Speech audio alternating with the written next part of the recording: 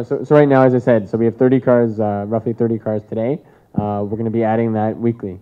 So every week you come back, you'll see more cars. So yeah, so we do own the vast majority of our cars. The vehicles that you see. So we have some of our partners. In fact, we're here today. So we partner very closely with Honda, with Ford, with Mahindra, and also with Mercedes, which will be upcoming into the fleet. And we'll have a nice induction of luxury cars coming very soon. So yeah, we have actually, it's designed, the setup that we have, we want to think holistically about our entire customer base, because we don't just serve, let's say, like a 22-year-old guy, of course. We serve everyone. And so we have compacts, so we have sedans, we have SUVs, we have MUVs, we have luxury cars, and so everything in the middle. So if you look, we have across our whole lineup across India, we have 15 different makes.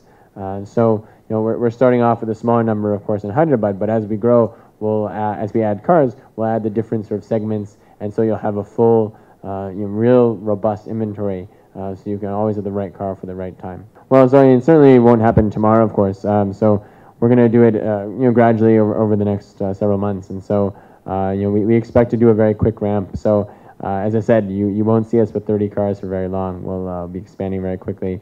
Certainly we want to have 1,000 cars within the next year. That's certainly one of our primary goals. So seeing what we've seen in our other markets and knowing the demand base and the population segments here, we definitely believe it's very achievable. And it's something where Hyderabad, given the population of the city, I mean, we're going to be pushing 10 million people very soon. It's something where if you look out even globally as a competitor, really thinking about cities in the US, cities in Europe, and cities in China, which have a similar such service, the same sort of population, same sort of density as Hyderabad, these cities actually have 4,000, 5,000 cars in this type of model. So to think that you'd have 1,000 cars is actually very conservative. We definitely would expect that number then subsequently to grow. I mean, we're not going to be here for a year and then leave. We'll obviously stay here for the long term. So, we certainly envision that number growing over the next 2 or 3 years, even more. So, I mean, I'm not really at liberty to say in terms of money, but it's really something where, as you probably are aware, when you finance cars, which we do, it actually doesn't require very much money at all. So we do have some great partners on the lending side.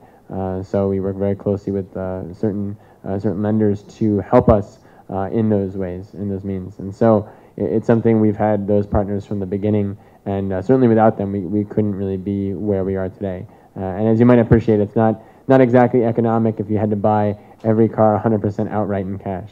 So that's not our model. Yeah, so as you can appreciate, as you rightly point out, in peak times, there are some very rare occasions where you do have to cancel a booking, unfortunately. And so this is not unique to Zoom. It's something that the cab industry faces it, the rental industry in India, in China, in the US, Europe faces it as well. So we do take great precaution and great care to try to ensure that happens as infrequently as possible. And so I can assure you that does happen very, very infrequently. But so basically when that does happen, which is rare, so what we do is we of course will refund 100% of the money to the customer, goes without saying, and so then we also award driving credits for future bookings, and so in some instances as well, depending on certain facts and circumstances, we can also help accommodate some of their lost trip expense. So for instance, like a hotel bill that they otherwise couldn't get to. So we also take a lot of great care to see if we can accommodate. So what we do is we look out for other options, other partners that may have vehicles to help backstop them, to get them on their way. So we work with them on that. We also, in many instances, help them if they need help securing a rail ticket or a bus ticket or something. So we also do that as well. But it's totally untrue that we keep money and don't return that. I mean, that's ridiculous. So 100% of the time we refund the money. It's per sort of the banking standard and the norms. Refunds do take a certain amount of business days to hit, which is very standardized. That's something that we adhere to all those policies and ensure that 100% of people get everything refunded, of course. So in terms of the customer cancellation, though, that's something that you can see on our website and our mobile app. We allow customers to cancel for free, in fact, up to 24 hours before leading up. So that the majority of it, they typically, like, you book a week in advance. Somehow you realize 2 to 3 days out that you may not need the car. You cancel it, no issues. Otherwise, what we have is a policy where you will be charged for half of the booking amount if you're canceling last minute. So which I think is pretty reasonable, relative to some of the other policies that are out there, because I think it's sort of a happy medium where realizing that obviously we do have a customer base of other folks that we have to serve, but then at the same time we want to be very customer friendly.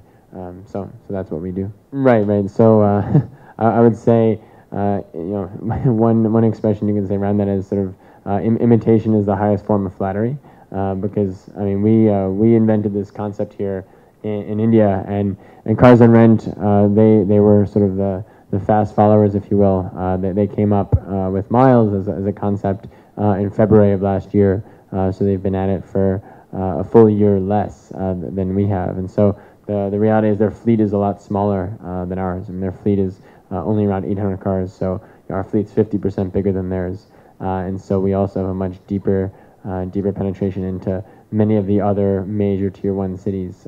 So their model is a little bit different, where they've kind of spread themselves out into 15 odd cities, where they have like 5-10 cars in many of these cities, which is I think we take a slightly different approach. We'd like to have, again, much stronger presence in our cities.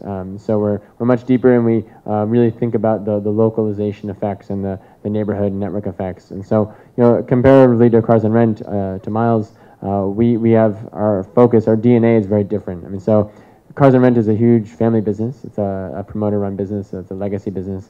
They've been in the space for about 12 years, and so they have Easy Cabs, of course. They have a corporate long-term rental brand, chauffeur brand, and then they have this brand. And so they don't have that dedication 100% to self-drive. And I hope they continue to dedicate more to self-drive, because I think we'd like to see as many players in the market as possible to grow the overall base. But I mean, I think certainly when you have an approach that's different like theirs, I mean, for instance, they don't really even have a mobile app. So for us, mobile app, it generates for us over 50% of our bookings come from the mobile app. So that's really important point to note, and it just kind of highlights our focus versus their focus.